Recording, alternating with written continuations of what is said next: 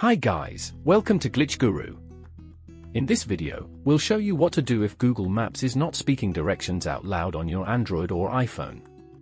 First, you should ensure that the volume level on your phone and car is turned up and you haven't accidentally muted Google Maps voice directions.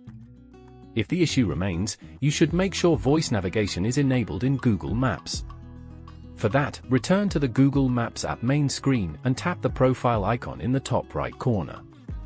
Now, select Settings from the list. Here, scroll down to tap on Navigation Settings. If you're on an iPhone, tap the navigation option at the top. In this menu, select the unmuted option. After this, select the louder option from this menu. If you are using Google Maps in your car and want to hear navigation from your car speakers, turn on Play Voice over Bluetooth. To hear navigation from your phone or tablet speaker, turn off Play Voice over Bluetooth.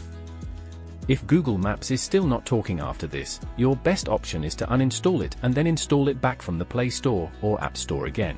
This will fix any issues occurring due to corrupt data or outdated app build. Let me know in the comments if this helped and subscribe to Glitch Guru for more such tips.